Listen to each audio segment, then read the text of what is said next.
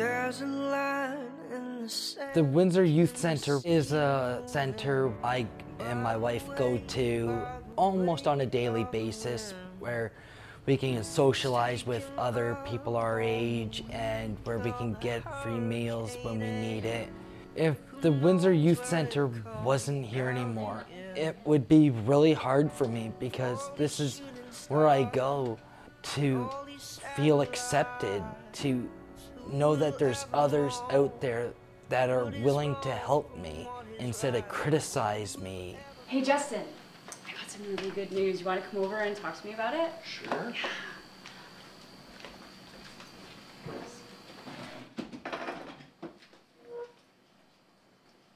Do you remember those people that I was talking to at the university and trying to get you in for an appointment? Yes.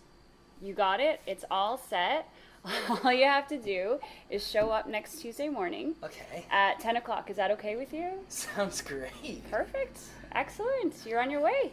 Thank you so much for good luck. everything. No, not at all. It's my pleasure. It's amazing that Tamara was actually able to pull it off to get me into school for this semester. I thought I'd never be able to.